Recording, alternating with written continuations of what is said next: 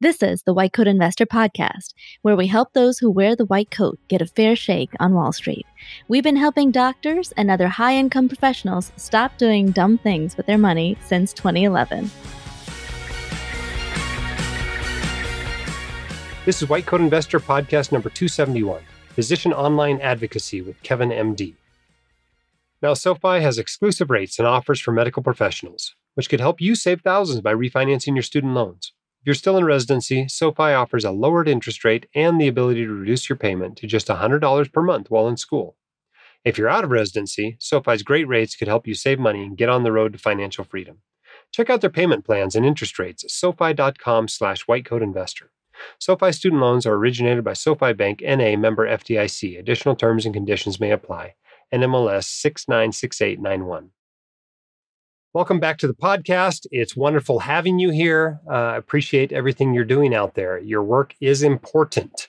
The day-to-day, a droning work that just seems like a job, just seems like you're on a factory assembly line assembling widgets, matters. It matters in people's lives. It matters in the lives of your patients. They might be waiting for months to get in to see you for 15 minutes. And even though they're only one of 20 that you'll see today, it's important to them. And it makes a big difference in their lives. So thank you for doing what you do. As you know, as if you've been listening to this podcast for any length of time, there are lots of things you can do in the world that will make more money than practicing medicine or practicing law or whatever it is you do as a high-income professional. But somebody needs to do these important jobs. And I appreciate you dedicating your life to do it. Let's do our quote of the day today, since we'll be having an interview later on. This one is from Helen Gurley Brown. She said, "Money, if it does not bring you happiness, will at least help you be miserable in comfort." A lot of truth to that, even if said tongue in cheek. We'll be talking a little bit today about a lot of different subjects, about advocacy online, about combating misinformation, about managing your online reputation. We'll also be talking a little bit about burnout. And I'll get more into this at the end of the podcast, but I want to make sure you're aware of a program we've created in conjunction with the Happy MD called Burnout Proof MD.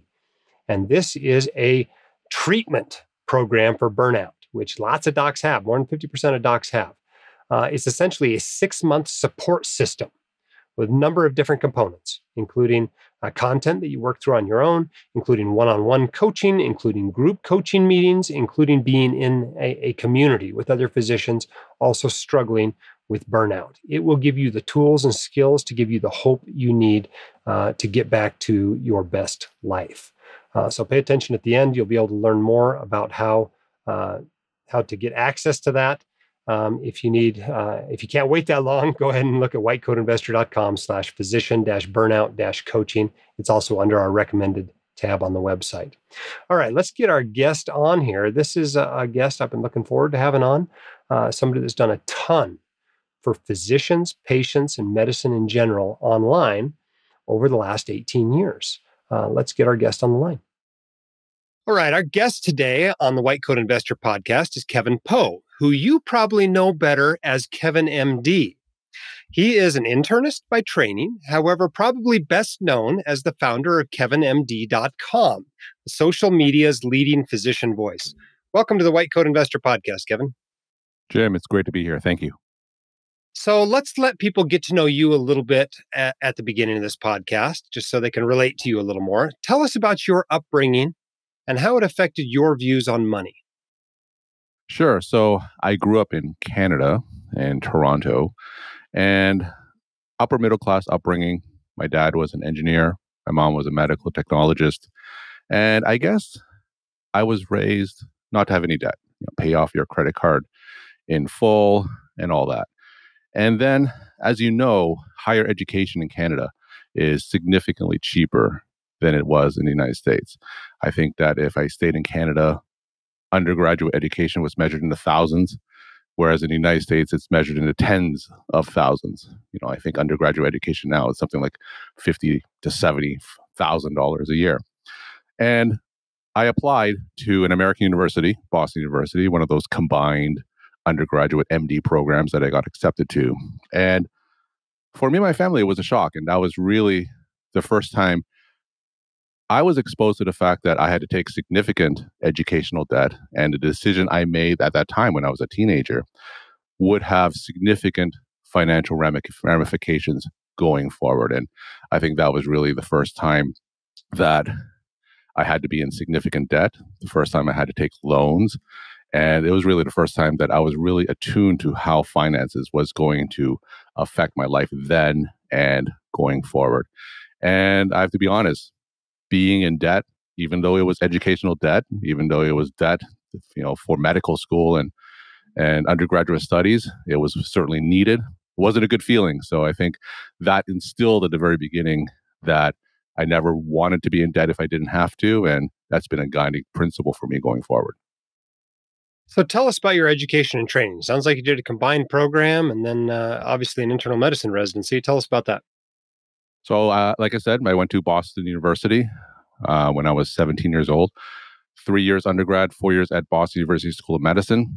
I stayed there for residency, internal medicine, and I thought I wasn't quite sure what I wanted to do. I always said, I'll practice, as an attending, doing primary care for a few years, and maybe I'll go back for a fellowship. And I'm sure, as you probably know, once you get a taste of the attending life and attending salary, you don't go back. So I graduated back in 2002 and decided to do primary care. I am in Nashua, New Hampshire now, which is about 45 minutes north of Boston. And I've been here since. So 22 plus years doing primary care after my training in Boston. And you do primary care clinic. And is that half time? I mean, you're putting a fair amount of time into KevinMD, as near as I can tell. What's your career looked like as you've blended those two? So currently I do primary care half-time, 0.5 FTE. When I first started out, I was a full-time regular primary care doctor. At that time, there weren't many hospitalists, so we had to see patients in the clinic. We had to round at the nursing homes. We had to round in the morning at the hospital to see inpatients. So a traditional internal medicine practice. And as that's evolved, certainly as medicine has become more siloed with hospitalists, I transitioned to strict outpatient primary care. And then as KevinMD grew, and we'll certainly talk about that later on, it's given me the opportunity to cut down my practice. So I went from full-time 1.0 FTE to 0.75 FTE to 0.67 FTE and gradually to where I am now at 0.5 FTE. So I see patients Monday, Tuesday, and half day Wednesdays. And the rest of the time, I do a podcast like you are here and work on KevinMD, do some speaking, coaching. And it's been a fantastic blend of doing medicine in the exam room and just exploring interests outside the exam room as well. Yeah, let's talk about that. I mean, you're famous, right? KevinMD.com gets 2 times the page views of White Coat Investor. You have a popular podcast. You do coaching. You do public speaking. Clearly, you could make enough money to make practicing medicine optional. Tell us why you're still practicing. I love being a doctor. That's really the simplest answer to that. I went into medicine, the cliche answer is to help people, make a difference in patients' lives. But as a primary care internal medicine physician, you're really needed. There are a lot of people who are looking for primary care physicians. I feel bad sometimes. I see a patient for like 15 minutes and they've been waiting on this appointment for 6 months to see me. I guide them through our dysfunctional healthcare system. They come in with lab tests, they go out from an emergency department, no one's getting back to them. And in primary care, you're definitely needed. So I do love being a doctor. I love taking care of patients. I love having that long-term relationships with patients in primary care. So everything that is positive for primary care, I love. But as a lot of doctors probably would say, you don't like a lot of the other stuff that goes along with it, right? The bureaucracy and all the other issues that face primary care today. So ironically, by cutting down doing primary care, by working only 0.5 FTE, it's probably lengthened my career. It's probably kept me longer going to where I am. So I love being a doctor. I love seeing patients. And then, of course, with my activities outside of the exam room, talking about social media to other doctors, being a practicing physician also gives you that credibility, right? Because as a lot of your listeners know, physicians tend to listen to other physicians and they can tell if you're a physician in name only and you're not seeing patients regularly. So whenever I talk about social media and I talk about my experience as a practicing physician, there's that certain credibility and relatability. So my message, I think, resonates more with other physicians because I am a practicing physician. So how long do you expect to practice? And when you eventually hang that up, what do you expect retirement to look like? So I don't know. I thought about that question. I have a daughter who's a junior in high school, so she's going to be going to college soon. I have another daughter who is in seventh grade, so there's going to be a few more years before she goes to college. So I'll be probably practicing until then. Not knowing exactly how the cost of higher education is going to continue to skyrocket. Who knows how much undergraduate education is going to cost? Like 5-10 years from now, it's probably going to break six figures. And I think that what I have now is a great blend. It's one of the things that I like to talk about is that we are more than our MDs and we have a lot of control in terms of how we shape our professional careers. We're no longer confined to seeing 30 to 40 patients in the exam room from 9 to 6 p.m. And I think that what I have now in terms of doing part-time clinical medicine and doing part-time KevinMD and exploring entrepreneurial interests and kind of filling that cup outside the exam room, I'm pretty happy where I am. So I don't plan on retiring anytime soon. So I certainly don't have a set date. But when it comes down to a point where I'm working because whenever I feel like I work because I have to, that's probably that's probably a good sign that's a good time to stop. You only want to work because you want to do it, because you want to go in, and you certainly don't mind going in. And whenever it comes to a point where work feels like work, then that's probably a good sign that it's a good time to retire or come back. Let's talk a little bit about something you said. You've mentioned a couple of times the cost of higher education. And I've always been surprised how regional this can be. You live in the Northeast. Education's really expensive at a lot of these colleges in the Northeast. You go into Boston, everything's $50,000-$60,000 a year. This is shocking to me because I live in Utah, right? My daughter's going to a college next year where the tuition is $6,000 a year. The state schools here are $7,000 to $9,000 a year. What do you make of that difference in different areas of the country between different schools, and what should people think about that as they plan to send their kids to college? I think that going to college is not an issue. I think that there are so many undergraduate options in the United States that just going to a college is certainly not a problem. I think the issue is that everyone tends to apply to the same 30 to 40 colleges in the United States, and they can, those colleges, especially now with them being test optional, they're getting inundated with applications, and they can pretty much charge whatever they want. So I think that, yeah, if everyone wants to apply to those same 30 to 40 colleges, and especially here in the Northeast, we're looking at, an Ivy League education without any financial help to be at least $75,000. And that's pretty much how much it costs to go to medical school when I was going to medical school. And I think it's just simply unsustainable. So, I think it's a matter of expectations. I think that you could have a wonderful education at any undergraduate institution in the United States. If you want to go into medicine, of course, that's something that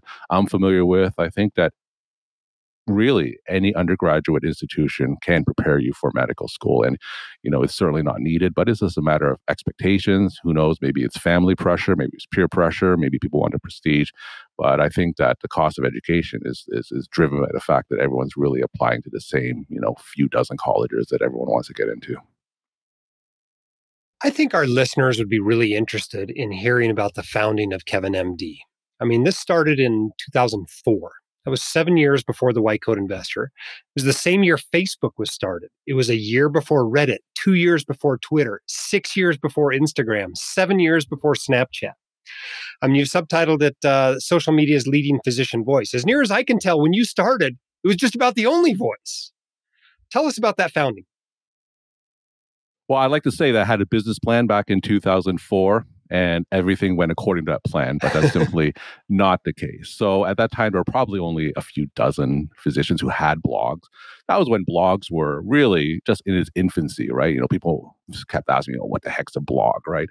And I really didn't know what to expect, right? So I think that it was a format where people can share their thoughts, obviously, on a blog, and there weren't very many physicians who shared their thoughts outside the exam room. And at that time, people would read news articles. There would be studies published in a newspaper, and they would ask me in the exam room, Dr. Poe, what do you think about this study? What do you think about this new medication? What do you think about this recall? And I think there was one medicine that was recalled, and someone was seeing a patient the next day after the announcement of that recall. And she said, I read your blog post on your website, and now I'm comforted by what you had to say. And I realized that I have other options for this medicine I was taking. And I think that's when it really shocked me that really we can have a voice, not just one-on-one in the exam room with a patient, but with a blog, and now with, so many social media options, we have a platform where we can influence patients and other people who may be listening to us outside the exam room. So instead of one-to-one, we now can influence one-to-many. And it's evolved, obviously, since then, with the platforms and online media and social media. They evolve every year. The landscape now is certainly much different than it was back in 2004. We have so many different platforms that suits everyone's strengths. On video, you of course, YouTube, and Twitter, LinkedIn, Facebook, and the website itself. You still have email newsletters. We just have so many platforms where people consume information. And I think KevinMD has evolved, to meet those different ways information can be consumed. Now it's primary platform where I built it up to a point where I can share other clinician voices. They're mostly physicians, but I also share voices of patients as well as advanced practice providers where they can share their story and perspective.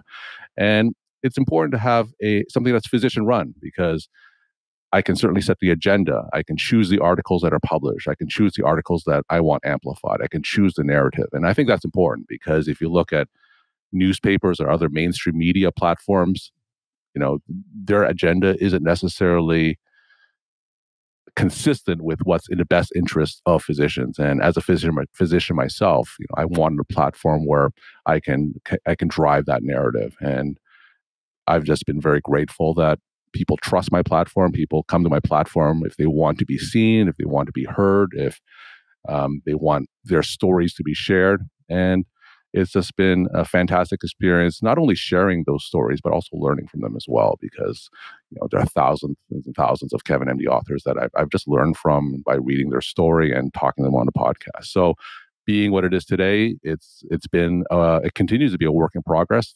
It's been a fantastically interesting evolution. And like I said, there was no business plan. It's just kind of taking it as it goes over the years.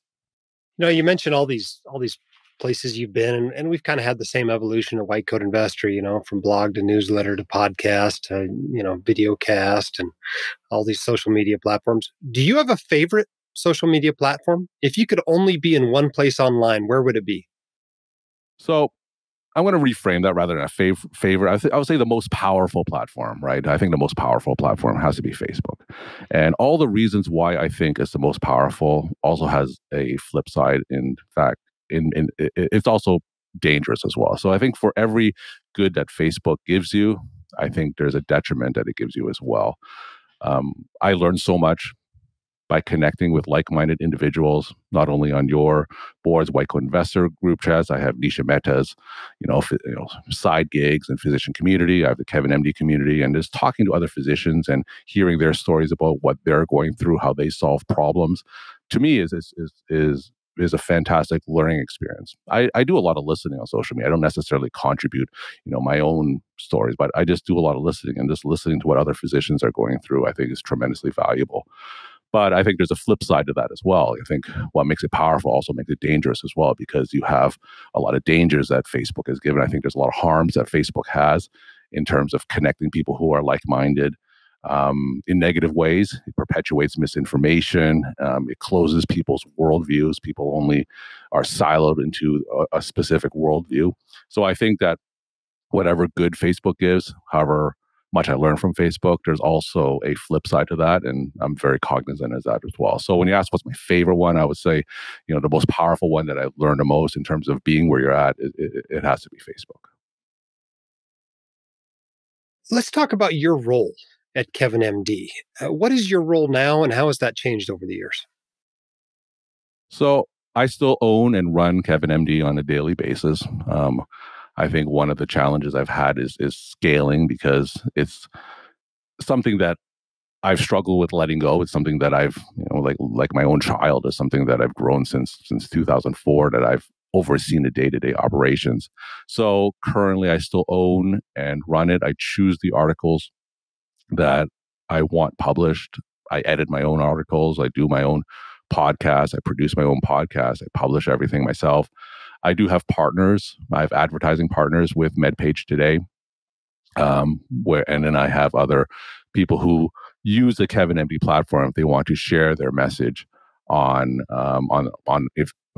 with my audience. So, but in terms of who makes the editorial decisions, the technical decisions, it's still me, and it's been like that since 2004.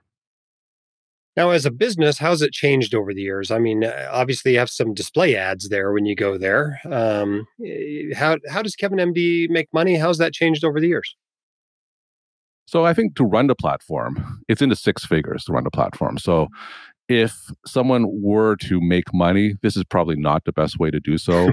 Content production is very, very difficult. It was difficult back then, even more difficult now. It's very difficult to stand out, because there's just so many people competing for your eyeballs online, right? And in terms of how we make money, I lease advertising space. Like I said, I have a partnership with MedPage Today, where they use KevinMD to display banner ads. And then I have also other places like my podcast and newsletters, where I'm able to share sponsored content from other people who are interested in reaching the physician audience. So, having done this now for not quite 2 decades, but a long time, would you recommend online entrepreneurship to other physicians? And why or why not? I mean, do you think it's still possible to do something like you or I did more than a decade ago, or has this ship sailed? I think you have to be passionate. You can't go into it because you want to make money. It has to be a passion for you. And talking to the other physicians out there, if your passion is seeing patients, if your passion is going to the hospital and operating or doing procedures or working in the emergency department, that's what you should do. You shouldn't go into online entrepreneurship or create a company online or create content online if that's not something that you're passionate in, because it's very difficult to do what you do with White Coat Investor, and it's very difficult to do what I do with KevinMD. It takes a lot of hours. It's I've published, however many tens of thousands of articles, running a podcast. And if I didn't have the passion for it, or if I didn't consider it work, if I did consider it work, I wouldn't do it, because on top of raising a family and doing primary care and seeing patients, doing KevinMD takes up a lot of my hours. Like, it's pretty much a 24-hour a day, 7-day a week job. So should physicians do it? I think only if they're passionate. And if they are passionate, income will come, right? I think that if you have put enough hours behind your project, whatever your online business is, and you spend the requisite amount of time on it, nurturing it, watching it grow, I think the money will come. So to answer your question, should physicians do it? I would say yes, but only if they're passionate. And if their passion is not 100% into these online ventures, then they shouldn't do it. Now, let's turn the page a little bit. You're an expert in social media. What do you see as the biggest problems with social media and its intersection with medicine? So I would say the biggest problem, number one, is misinformation. I think that it's so easy to perpetuate misinformation, and we've seen that during the pandemic. I think we're elevating people who have legitimate scientific credentials and putting them on the same platform with your neighbor who maybe just heard something from someone else, and giving them that same platform. And I think that's confusing the audience in terms of what's reputable information or not. So talking to patients specifically in the exam room, there's just so much misinformation that they've heard on Facebook that I have to spend time clearing up. So that's the number one biggest problem, is the perpetuation of misinformation. Number two is that I think it silos people's, and what we talked about earlier about siloing people with similar worldviews. That's good and bad. And I think that if you look at the negative aspects of that, you only talk to people who share your political viewpoints and just share your worldview. And you don't really get exposed to ideas or perspectives that differ from yours. And if you look at how Facebook runs, the algorithm, you only like stuff or you click on stuff that you agree with, right? And that, in a sense, that self-perpetuates because that only feeds more information that you agree with. So I think that's been a real detriment of social media in that it's really adds to the divisiveness of our society by enforcing the worldviews that we already have. Let's talk about that first one because it grows out of one of the things that's wonderful about social media, that's wonderful about the internet. And that's that you can get your voice out there.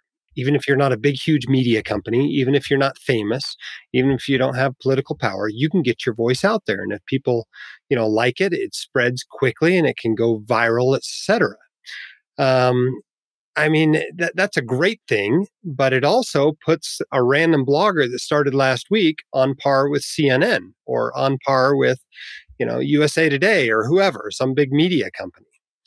How do you balance free speech with the need to rein in disinformation? Yeah, and I think that's a question that a lot of social media companies are still grappling with. I think it's really a tenuous balance.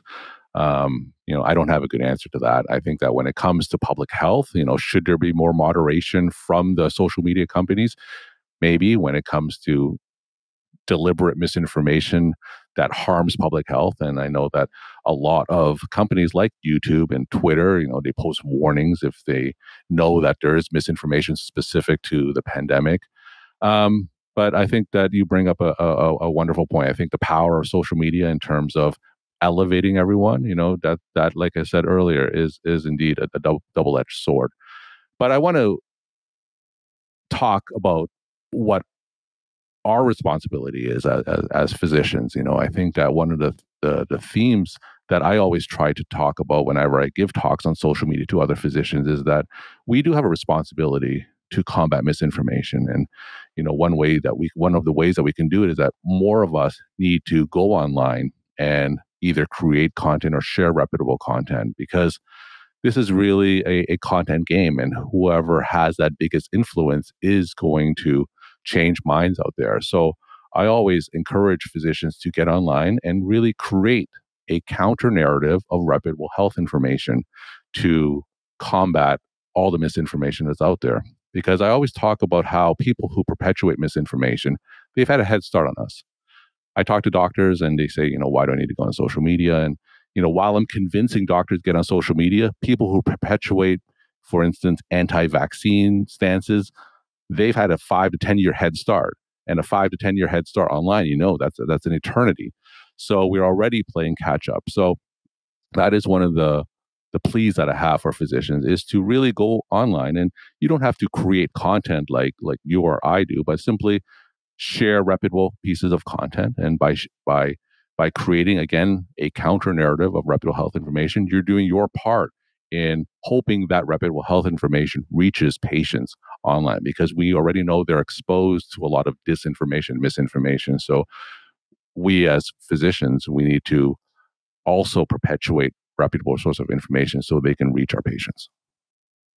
Let's talk about the second issue with social media that you brought up, the siloing. And we all know somebody, a family member or a friend, that is just deep in a silo on the internet or on Facebook. But how do we combat this for ourselves to make sure we're not just in a silo? But also, how do you pull somebody else you care about out of one of these online silos? Yeah. Again, a great question. I think that's also been a challenge. I think you have to understand where they're coming from. I think that you cannot talk down to them. You cannot say that they're wrong, but I think you just have to listen and understand. And it's very similar to when I talk to patients in the exam room and they have views on, for instance, the COVID vaccine, and they've read something online about how it's dangerous, or if they want to take ivermectin or something like that. And you have to see where they're coming from. You have to listen to their concerns. You have to listen to their story, and you have to take the time to understand, because a lot of people who believe in misinformation, obviously they're not bad people. They're people who sincerely believe in that, and they're doing what's best for themselves and their families. So it's important that we understand that, and we have to understand where they're coming from and really have that conversation about what their motivations are. You talk about what you would do or what I would do for my family and my kids, and realize that we have that commonality is that we want to do what's best for our families, and we may have different ways of doing so, and you just have to find that common ground. And once you have that common ground, I'm not saying that you're going to convince everybody, but I've convinced more than a few where they come in with some type of strongly believed misinformation, and we have a conversation about what's their motivation behind it, and they have second thoughts. And even some of them have changed their minds and gotten, for instance, the COVID vaccine. So I think it is important to not talk to them in an us versus them matter, and realize that, hey, we do have the same motivations and we just have different ways of getting there. And it's important that we just hear each other out. How about in ourselves? Is it just a matter of making sure we get our information from both CNN and Fox? I mean, how do we make sure we're not ourselves getting into an online or political silo? Yeah, I think it's important to get information from different sources of political worldview. So when I read editorials on a specific issue, I make sure that I read them from the New York Times, the Washington Post, and the Wall Street Journal. So it's important to get a diverse spectrum of perspectives. On KevinMD, this is something that I emphasize because I do include political perspectives, not only from the left, but also from the right as well, because it's important to learn from people who may not necessarily agree with us. So that is something that I certainly emphasize. I have my own viewpoints, but, I would post things on KevinMD that I don't necessarily personally agree with, but I think that it is important to have that diversity of opinion that is out there. So, like you said, and it is important to step outside our silo and listen to people that we don't necessarily agree with. And it is possible to have incongruent viewpoints of the same issue, and you just have to understand that and be accepting of people's perspectives that may not be your own. All right, let's talk about online reputation. So you've co-written a book about managing your online reputation. You called it's a very descriptive title, Establishing, Managing, and Protecting Your Online Reputation, a Social Media Guide for Physicians and Medical Practices. Why is that a subject important enough for you to spend that sort of time and effort on it? Yeah, so that book was published a long time ago. It's almost an eternity. It's certainly overdue for another edition. But at that time, it was really my call to arms, so to speak, for physicians to go online, because more so back then, physicians didn't really know why they should be online. They just said, I just see patients in the exam room. I don't care what my online reputation is. It doesn't matter how I appear on Google. I don't need to be on Facebook, Twitter, and LinkedIn, YouTube. I just want to see patients in the exam room. And I was trying to convince them, and we talked a little bit about this before, that we need to go online because that's where our patients are. Not only are they going online to research health information, they're going online literally to Google their doctors as well. And I think that I wanted to really share, if we don't take a proactive stance to manage our online reputation, someone else is going to do it for us. Because, if you Google your name online and you don't have an online presence, what normally shows up? It's going to be something from Health Grades, Rate MDs, Vitals, Yelp, and whatnot. So if you don't define yourself online, someone else is already going to do it for you. So you might as well be a little bit more proactive and control how you're presented online, not only for your own knowledge, but patients as well, because a lot of patients are just going to be Googling you online before they see you. And then now that rationale has certainly expanded. We talked about that misinformation piece, but there's also a third piece that I want to talk about is really advocacy. I think that there's a lot of changes to our profession. A lot of clinicians who are listening to this podcast, they're going to know that sometimes our profession is changing by the day. There's a lot of regulations that are coming up. There's a lot of just bureaucratic influences. There are a lot of things that are going to change how we practice as physicians. And if we don't speak up, people who don't have our best interests at heart is going to make decisions for us. And already we're not going to like the effects of that. So, I wanted to also give that third reason that, hey, we have these tools that are powerful tools, whether it's a website or Facebook or YouTube, where we can advocate for our profession, where we could share our stories and try to gain some influence on these policy decision makers that are going to affect our lives, and really add that reason to the call of arms of why physicians should go online, not only for the patients, not only for our online reputations, but for the profession as a whole, to really try to take some of that control back and make a difference. You mentioned proactively getting out there to manage your online reputation. I mean, what do you mean? Should people buy the URL with their name and put something up there so that that's the first thing that hits when people Google you instead of health grades or Yelp? Yeah. So is that what you're talking about when you're talking about managing online reputation, or is this just for plastic surgeons to have before and after photos on a website?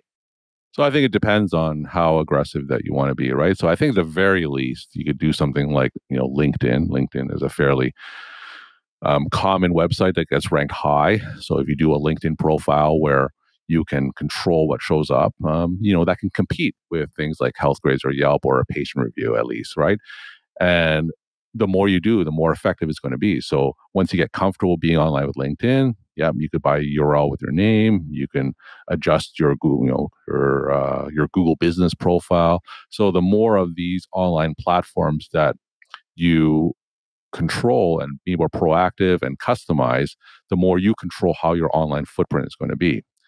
Now, that's the first step. There are going to be some physicians who think, that's enough. And I think that's great. I think that if people just grab a LinkedIn profile and just change my Google My Business thing, it takes a few hours, and that already puts them ahead of the game.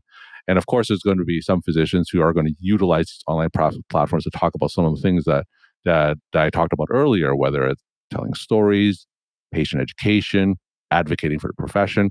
And they can create a URL for their name and have that online website. And the more visible they are online, the more they're going to control their own reputation. So yes, there are physicians who have their own blogs and really just share their stories and kind of do what I do, where they use that website as that central repository of content, and then they can spoke out to all the different online social media platforms where people can consume their information. So I think it depends on the physician. It depends on what their goals are, depends on how interested they are in terms of managing and creating an online reputation.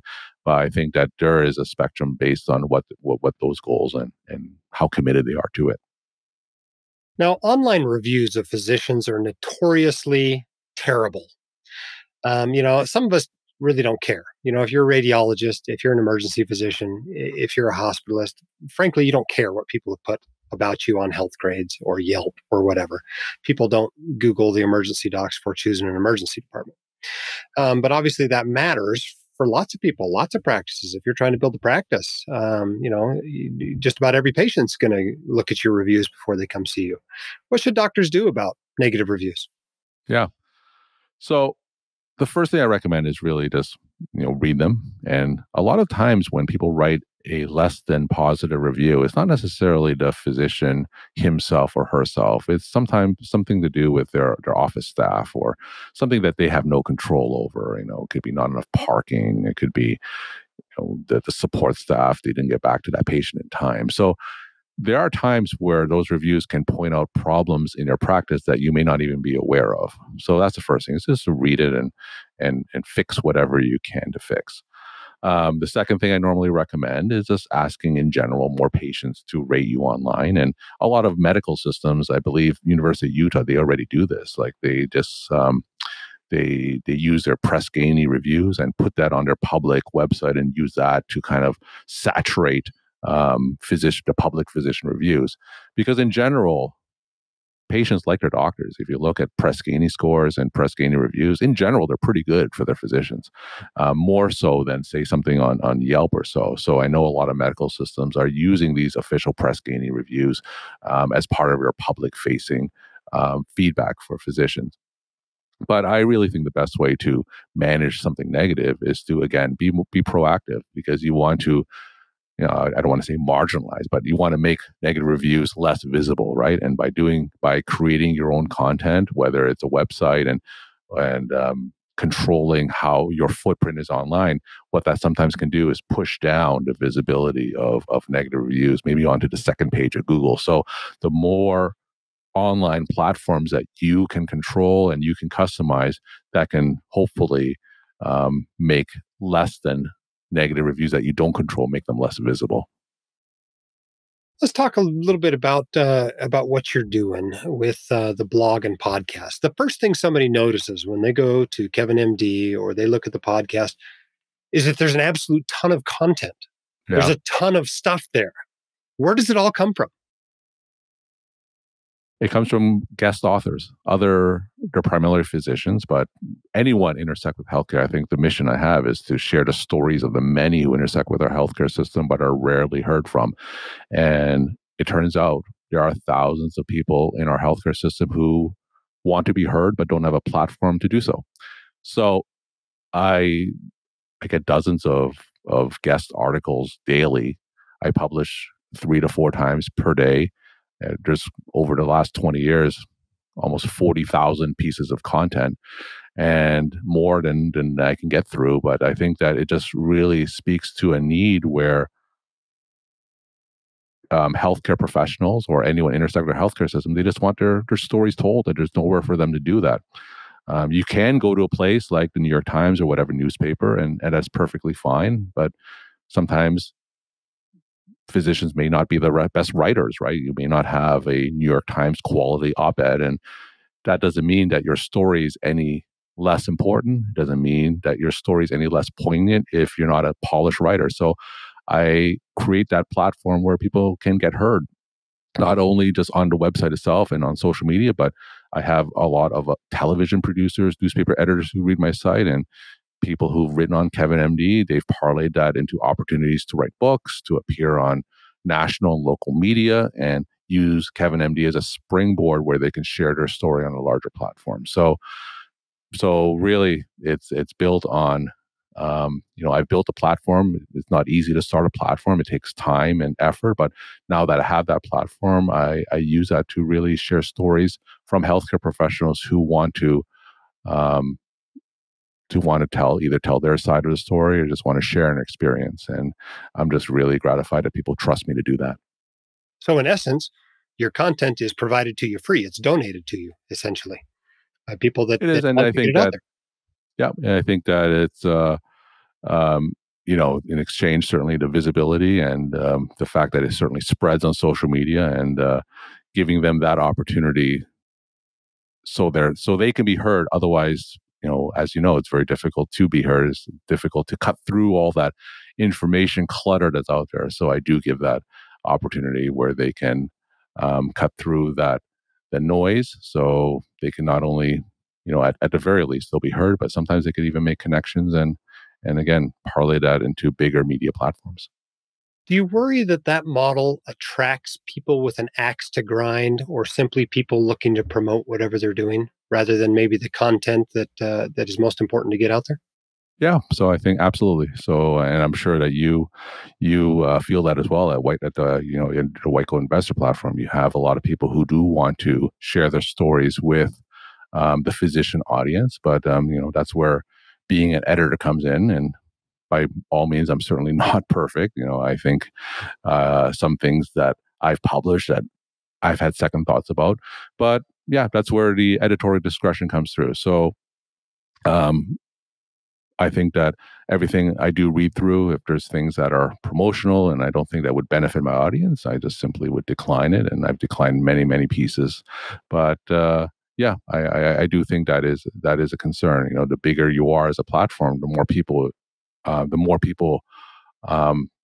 they're going to want to utilize it, and not only that. Let me just say that again. They are going to utilize it, but not in the best interest of my audience. Now, you've embraced a variety of voices on your blog and podcast, far beyond just physicians. You often feature advanced practice clinicians and even patients. Yeah. Has there been any blowback from going beyond doctors? And tell us about that. Yeah, sometimes. So I sometimes get feedback from physicians, and why are you including perspectives of nurse practitioners? It should be physicians only. Why are you including perspectives of patients? So I do sometimes get some pushback against that, but I think it goes to what we talked about before in terms of siloing our worldview and how we need to break out of that. Because as physicians, for instance, talking about why include patients, for instance, as physicians, we actually don't know a lot of us don't know what it's like to be in our healthcare system from a patient perspective. And I think it's important to know that. I've learned so much from the patient written articles. I've learned so much by talking to them on my own podcast, and they share some of their stories and difficulties in our healthcare systems I had no idea about as a physician. Knock on wood, I'm lucky. I rarely use our healthcare system as a patient, but hearing these stories, I think it has made me a better physician. It's made me more empathetic in terms of what patients are going through, and I've learned a tremendous amount. And the same goes for people who are not necessarily physicians and advanced practice providers, physician assistants and nurse practitioners. It's interesting to hear what their journeys are in our healthcare system, because our healthcare system, despite what a lot of physicians think, it's vast, it's huge, and I think that there's just so many aspects of it outside of the physician world that we just simply don't know about. Now, KevinMD.com has never been one to shy away from controversial topics. What do you see as the top 3 to 5 most controversial topics in medicine right now? Yeah, so I think that it all boils down to really one thing, the future of our profession. And, that can manifest in different ways. I know that there's a lot of controversy when it comes to, advanced practice providers and independent practice. That's certainly a topic that garners a lot of controversy whenever I post an article on that, or whenever I share on Facebook. It just elevates into a huge shouting match in the comments. So I think that's the one thing. And I think there's so many aspects in terms of the role of government in our healthcare system, anything political, that's going to generate a ton of controversy as well, because there is no right answer, and people are so entrenched on each side that no matter what people say, it's very difficult to convince people's minds. But I think it really just boils down to the future of our profession. What does it mean to be a doctor today, and what does it mean to be a doctor going forward? And I think that a lot of the controversy really stems from that question and exploring that question. And it's changing as we speak. What it means to be a doctor today is different from what it was 10 to 20 years ago. You have a lot of doctors with these proverbial side gigs. You have doctors now who don't necessarily see patients only in the exam room or go to the hospital. You see a lot of physician coaches. You see a lot of physicians who are practicing not in a traditional manner. And that is one of the things that I am interested in exploring. And it does get some pushback because you have a lot of traditionalists out there, and they don't necessarily see side gigs in a favorable light. For instance, they think that doctors who don't necessarily see patients 24/7, they're not considered proverbial real doctors. They think that what some of us are doing with entrepreneurial ventures, they're distracting from our true purpose as being a physician. So I think that evolution there, there's a lot of pushback from people who view medicine traditionally versus a newer generation of physicians who realize that medicine shouldn't be all consuming. So it's interesting being on the sidelines and seeing this and seeing the discussion that emerges from this. And really, essentially what we're dealing with is the evolution of what it means to be a doctor. So I think that's garnered the most pushback. So let's talk about what people aren't talking about. What do you think is not getting enough attention in physician-focused social media? What's not getting enough attention? I think, it's difficult because I think that talking to, people like yourself and people in our world who blend clinical medicine with entrepreneurial ventures, we like to think that's a world that is like, we like to think that that's what it is everywhere, and it really isn't. I think that what we're doing, in terms of you with White Coat Investor and what I do with KevinMD is actually not the norm, right? And I think that, even though we talk about this a lot on our on both of our platforms, I don't think it gets talked about enough, in terms of we are more than our MDs. I think that if I talk to physicians who are not plugged in on Facebook and, don't read KevinMD or the White Coat Investor, and, they're just spending whatever 80 hours seeing patients every day, they think that's all there is to medicine, and they're burning out. And I think that even though I talk about it a lot on KevinMD about burnout and what it means to be a physician, I don't think that we talk about it enough. I don't think it's normalized quite yet. And I think we do need to address that issue of clinician burnout. We both know what the numbers are. It's like more than 50% or something like that. Physicians are burning out, and to let them know that there is hope out there, that there is a solution to this. And we talk about burnout a lot, but I don't think that I think it needs to be normalized in terms of the solutions to burnout, whether it's either cutting back or doing things outside the exam room, or doing things outside of clinical medicine. So you're just not working because you have to. I think that that's something that, even though we talk about it a lot, I think it needs to be just normalized and make people realize that, hey, there are other ways to be a physician than what's traditionally thought of. Let's turn the page to finances a little bit. A few years ago, KevinMD started incorporating financial content onto the site. Why? And what have you learned about teaching finance to doctors by that experience? So I think I was inspired by what you're doing in terms of, I think one of the things that I mentioned when I had you on my show a couple of weeks ago is that you created a whole new asset class of content, which is like the healthcare personal finance space. And I think that there were a lot of KevinMD audience members who don't necessarily read the White Coat Investor.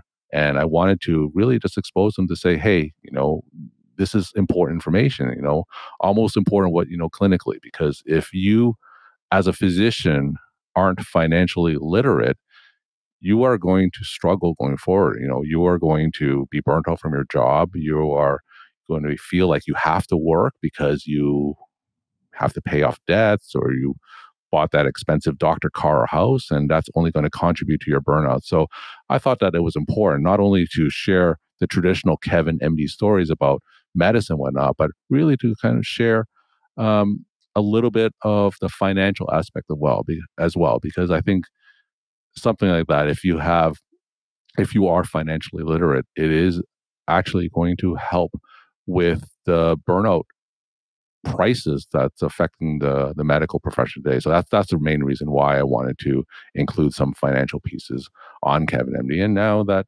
I don't, it's still a minority of the content, but I do have physicians who contribute financial stories, financial tips and advice.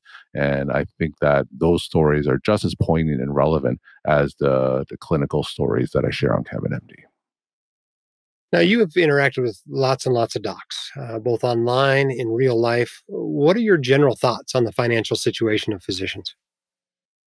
I think it's better than it was, but I read on your Facebook group some of the questions that people have.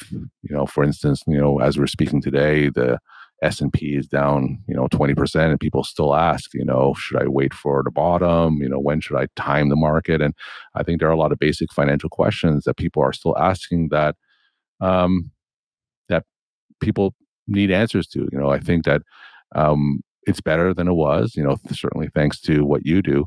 But I think that there's certainly room to improve in terms of financial literacy of physicians. And that's certainly what I continue to try to do a little bit on KevinMD by sharing these articles. And, I think that everything that your audience is familiar with in terms of the unique issues that physicians face, I think they're continuing, but slowly but surely, hopefully we'll narrow that gap. Let's get a little bit more personal. Do you feel like you've got your financial ducks in a row? And if so, how did you do that? I don't know if I have my financial ducks in a row. I think that certainly there are a lot of things I can do better, but I think overall it's pretty good. And what I mean by that is really I don't have any debt, and I think that if you just follow that one rule and just really try to minimize or eliminate any unnecessary debt, I think that you'll be ahead of a lot of the other clinicians who are out there. And really, I think that's really, that value that was instilled in me early on, that's really something that I've lived by. And if I didn't do anything else, just not having any debt, I think that I would be fine. Um, yeah, and then in terms of what else did I do to get my financial ducks in a row is really reading White Coat Investor and just following your tips and advice. And specifically, I think that one of the things that was very helpful was just when I was just learning about investing. I would start by reading that book. The Dummy's Guide to Mutual Fund Investing, right? That yellow and black book, and you would Eric have Tyson. basic. Yep. Yes, Eric Tyson. Yes. I'm sure that's the first book that a lot of physicians would read. So I would read that. But then it wasn't until I read, information by John Bogle and White Coat Investor that, investing doesn't have to be complicated, right? You can just have a 3 index fund portfolio, and that's really, really good enough. And I think that just reading, from what White Coat Investor does from a physician perspective as it relates to personal finance, I've learned a lot then. And, investing and managing money, it doesn't have to be complicated, even if there's a lot of exotic ways to invest, but it doesn't have to be complicated. If you stay out of debt and just do index funds, you'll come up way ahead. Now, as you think back over your career at all the financial advice you've been given by docs, colleagues, et cetera, what do you think is the most helpful thing you've been told? I mean, I want to just, expand what I said. It doesn't have to be complicated, right? Like I said, and sometimes I don't even follow that advice, right? So you read about the latest cryptocurrency, and I've invested in cryptocurrency, and you read about real estate, and I've invested in real estate. And I think back to myself, if I just stuck with like a 3-fund index portfolio and not get into that, would I be better off than I am now, right?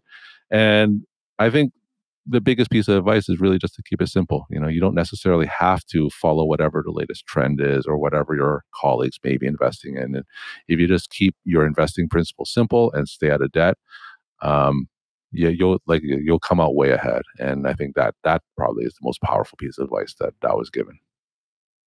Well, you now have the ear of 30 to 40,000 listeners, and our time is short. What have we not talked about yet that you want them to know?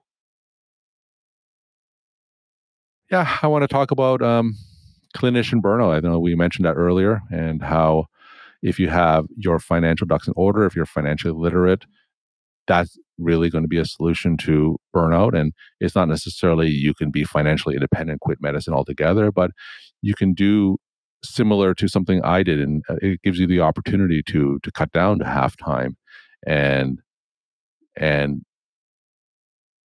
lengthen your career in clinical medicine. So that, to me, I think is the biggest message, is that I think that we are more than our MDs. We don't necessarily have to be in the exam room seeing patients 24 hours a day. But if you can find a way to follow passions, if you have them outside of the exam room, that to me is going to be the strongest solution to the burnout crisis that's affecting a lot of physicians today. It's interesting you mentioned that. The first thing I tell somebody when they tell me they're burned out is, why don't you cut back to full time? Because so many docs are already working far beyond full time. But you're right. It's really hard to get burned out when you're working half time or quarter time. It's hard to get burned out when that's all the more often you're going into work, and it takes financial know-how to get your life to that level. It's not necessarily the solution for everybody, but it certainly is a solution for many, many docs that are burned out. It is simply to work a little bit less, and all of a sudden they love their jobs again. So, good tip. All right. Well, what's the best place for people to learn more about you, or if they want to hire you as a coach or as a speaker? Where's the best place for them to go? Sure. KevinMD.com has everything that you need there. It has my content and information on speaking and coaching. And of course, you can search for my podcast. It's a daily podcast. We're going almost 800 consecutive daily episodes. And just go to your favorite podcast platform and search for The Podcast by KevinMD. Awesome. Well, it has been great having you on here, Dr. Kevin Poe, MD, founder of KevinMD.com. Thanks for being on the White Coat Investor Podcast. Thanks for having me. Hope you enjoyed that as much as I did. One of the best parts about having a podcast is you get to bring people on that you want to talk to. And I like talking to Kevin. He's got a lot of insight into medicine. He's been online for a long time, and you learn a lot when you're online interacting with a lot of people. So well-spoken and so knowledgeable. It's always great to hear from him. He's right about the burnout. Burnout's a huge problem, right? 50% plus of docs have some burnout. And if you look at the percentage of whom it's having a severe effect on their life, I mean, it's in the 10 to 20% range, right? If you multiply that by 1 million doctors in this country, that's hundreds of thousands of doctors whose burnout is severely affecting their life. So we partnered with the Happy MD to create something called Burnout Proof MD that you should check out. If you go to whitecoatinvestor.com/physician-burnout-coaching, this is one of the things we offer. We have kind of a spectrum. It ranges from private coaching all the way to online courses. But in the middle of that is this product that we think is really great. It's called Burnout Proof MD. You get a 6-month support system of weekly 2-hour group coaching. You get 3 one-on-one personal coaching calls during the program. You join these other like-minded physicians in a private community. You get access to 29 plus hours of burnout-proof training materials that you get CME for. So you can use your CME funds to pay for this. Most importantly, though, you get the tools, you get the skills you need to live your best life to overcome burnout. You've got to optimize for longevity. You can insure against death. You can insure against disability. You can't insure against burnout. So you need to prevent it. You need to treat it when you get it. And that really is one of the most important financial steps you can take in your career. All right. Thanks for those of you who have been leaving us a 5-star review and telling your friends about the podcast. Our most recent one comes in from Iswar Sankar, says, fantastic. Jim Dolly is the perfect balance between Dave Ramsey and Robert Kiyosaki. If you know, you know. Enough said. Well, that's very kind of you. I appreciate that 5-star review. So I mentioned SoFi has exclusive rates and offers for medical professionals, which could help you save thousands by refinancing your student loans. Visit SoFi.com/whitecoatinvestor to see all promotions and offers available to medical professionals. That's SoFi.com/whitecoatinvestor. SoFi Student Loans are originated by SoFi Bank, NA, member FDIC. Additional terms and conditions may apply. NMLS 696891. I love doing this podcast. I love getting feedback from you. Positive feedback is best given publicly. Negative feedback, please shoot us an email, editor@whitecoatinvestor.com. This podcast really is driven by what you want on it. So if you like stuff, let us know. If you don't like stuff, let us know. Keep in mind that other people often have different opinions, like our most recent podcast about Bitcoin a few weeks ago, right? Lots of people loved it. Lots of people hated it. It's a controversial topic, no doubt about it. But we appreciate getting the feedback, and we do use it to guide this podcast. We also put your questions on the podcast, as you know. If you want your questions answered, you can leave them at whitecoatinvestor.com/speakpipe, and we'll get you on the podcast. We'll answer your questions. Till then, keep your head up, shoulders back. You've got this, and we can help. We'll see you next time on the White Coat Investor Podcast. The hosts of the White Coat Investor Podcast are not licensed accountants, attorneys, or financial advisors. This podcast is free entertainment and information only. It should not be considered professional or personalized financial advice. You should consult the appropriate professional for specific advice relating to your situation.